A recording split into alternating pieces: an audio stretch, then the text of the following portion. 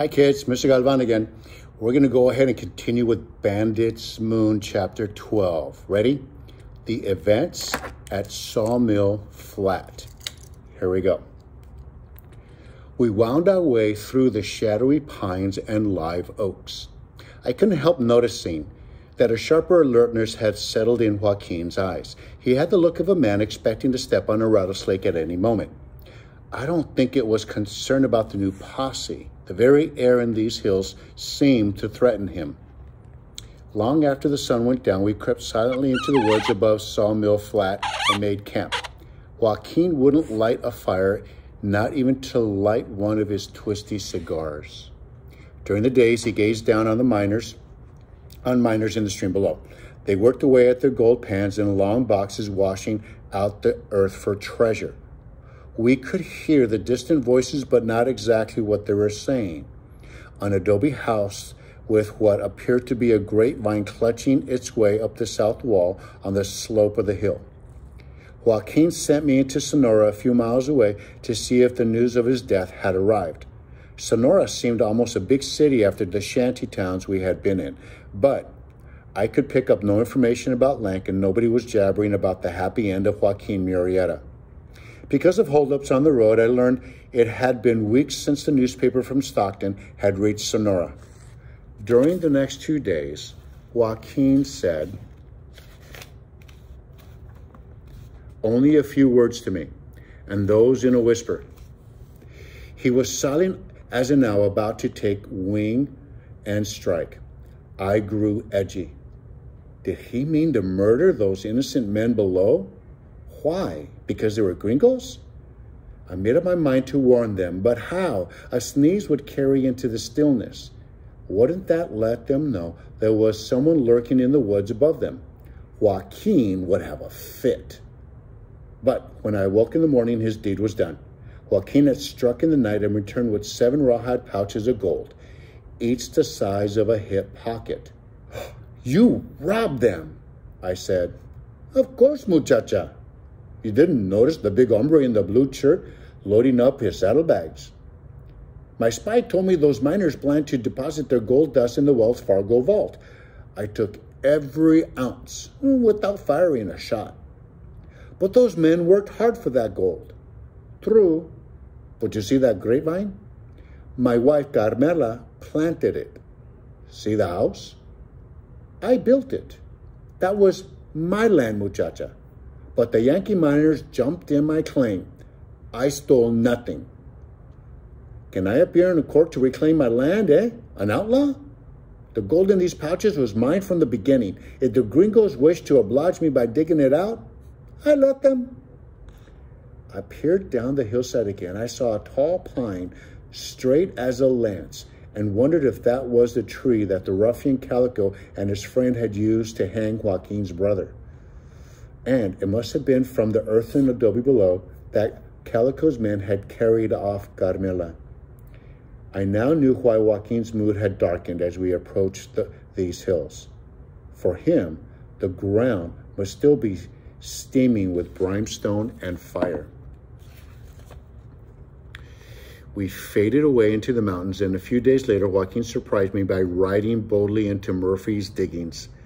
I had a feeling that he couldn't stand lurking in the shadows any longer. He needed to step out into the footlights and thumb his nose at the Yankees.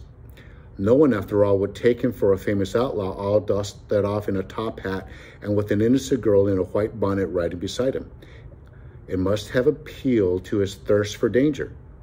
So there we were on the busy street, tying up our horses outside a butcher shop when a voice rang out. I saw a finger as long as a stick pointing our way. That's him, see, that's Joaquin, the bandit. On his rattle-boned horse sat the Chilean imposter.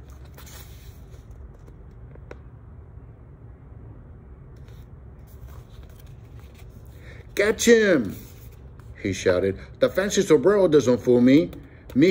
I've looked into the eyes of Joaquin himself. Aye, that's him. That's Joaquin the bandit. The reward is mine. Like an alarm bell, the shouting brought men running toward us with new shouts of their own. Joaquin, the bandit, there's $1,000 on his head, dead or alive.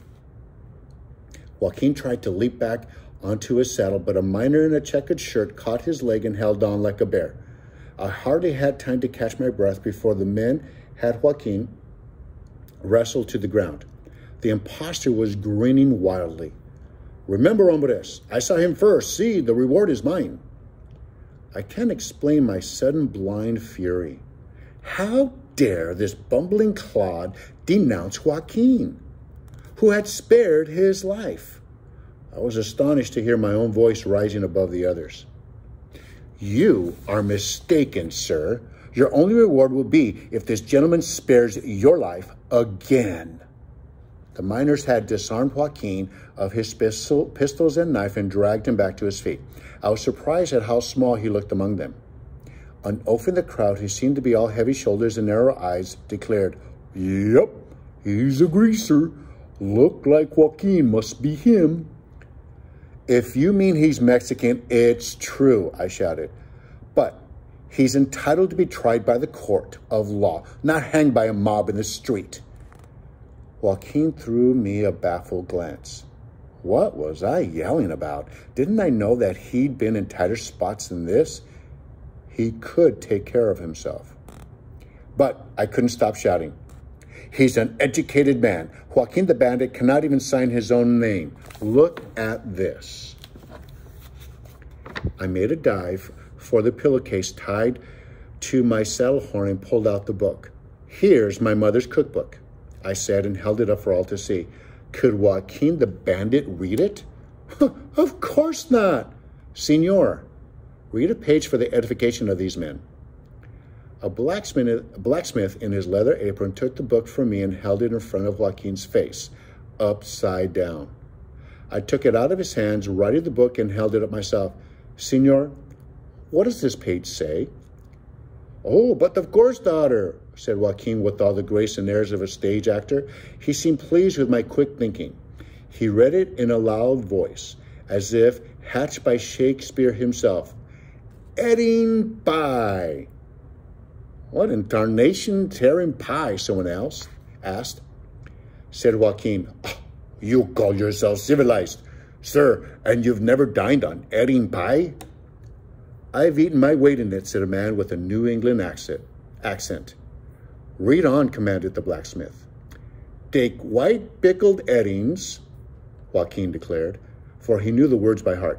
"Boil them a little, remove the skin, keep the backs only, and remove the bones. Put them in a pastry casing." "Oh, that'll do," said a white-haired man who had turned out to be the local printer. He screwed up his eyes to glance at the printed page. "That's what the book says, word for word. Boys, you owe this gent an apology. Give him back his guns." A smile broke across Joaquin's face. "Es destino," he said to me in a soft whisper. "There was nothing to fear, daughter. It would be my destiny to hang from a limb of an oak tree. You see the hanging tree at the end of the street. It is not oak." "And another thing," the white-haired printer was saying, "the newspapers just in from Stockton. Joaquin the Bandit will disturb the peace no more. The rascal is dead." And that's the end of that chapter.